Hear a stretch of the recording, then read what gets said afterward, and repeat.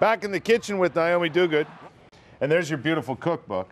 Thank you. It is gorgeous. Yeah. You've been all over the world, eh? Well, you know, there's places I haven't been, but yeah. It's and you like to write about them in the book. Well, I like to explore places. Can I show places. this page Sure, now? sure. Show this page. All right.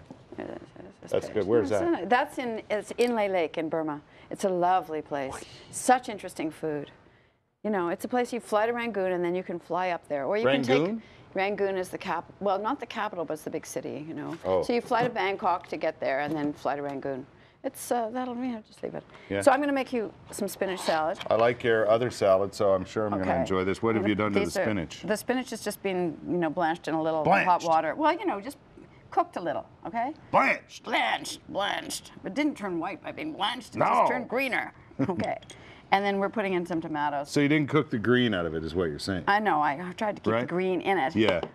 Do you eat tomatoes in the morning? I sure do. Okay. A little of eggs and tomatoes. Did you say tomatoes? I say tomatoes. I grew up in Ottawa. Didn't people?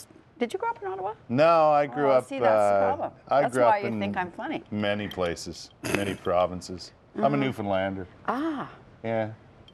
Well. Yeah. Okay. What did you put on there? Well, I missed the sprinkle. A little cayenne. A little cayenne, but that isn't regular cayenne. It's dried chilies, dried red chilies powdered to a powder. Careful. I know. Well, I wasn't going to snort it. Well, I can't tell you sports guys. You'll do anything, won't you? I mean, exactly. Anything for a buck. Well, what's that now? That's toasted chickpea flour. You can don't snort it, but try. It's garbanzos, chickpeas. Yep. And then they make it into a flour and you toast it. Are garbanzo beans and chickpeas the same? They are. Oh, like turnips and rutabagas. It's just one of those sad things. Fish sauce. Fish sauce. What is this? Fish sauce. Smell it. What is it for? It's for giving saltiness. And it's really widely available. It's very pungent, but when it goes on something, it's great. Squid bread. It's my secret ingredient in guacamole. In the guac? Yeah, I like it in guac. And I'm putting on some lime juice because what could be bad? And then I'm mixing it with my hands. For God, there's only 10 calories per tablespoon. See?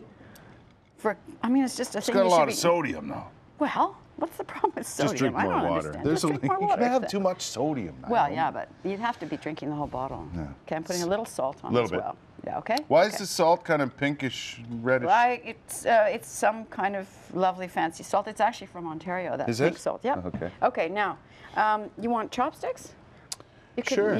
Where are my kid ones? I'll use those. Okay, use kid ones. Let me hold it up for you. So that's it? You're close. Just like that? That's it. Bingo. Beautiful spinach salad. Like so. Oh, I forgot the fried shallots. Let me put them on. What makes this so good? Well, it's the balance of the flavors. You can't go wrong when you have lime juice and a little saltiness and good fresh vegetables. Like that's really full of flavor. Like I'm not kidding around. Yeah, no, it's yeah. Like I can't tell you would look at this and you would go, oh, it's a spinach salad and tomatoes and. No, it dear dances. God. It dances, yep. Like your mouth comes alive with this. I'm not kidding you. I wouldn't just, Yeah, so you see, it's easy to eat vegetables. So what the Burmese do is they also dress food. If you have leftover chicken, you can dress it. You can put a few vegetables with it, lime juice, all these things, and it also dances, It's a great way to use leftover. That's in here. Where do people get that? Bookstores anywhere. Books on Beechwood. What other bookstores are there in Ottawa? Yeah. Where they have books, where they have books. Wherever fine books are sold. Exactly. Well, you'd be smart to pick that up. How many recipes are in there? Do you know? About 125, 130, I don't know, something like that. All different stuff from... Different stuff, but a lot of these sort of very accessible things. It's not obscure, how difficult can we make this? It's let's cook, home cooking. That's really good and good for you, I hate to start with the good for you, but it's good. If you start with the good tasting and then the good for you comes. Gotta find... Yeah. A balance, right? Were you out of time? Did I hear that? Sorry. You got to find ways of making your food interesting because good food, good for you food isn't always interesting. That's right. So if you start with good food and then it also happens to be good for you, that's the score, right? And get yourself some of these. Those are really, foolproof. 8:13.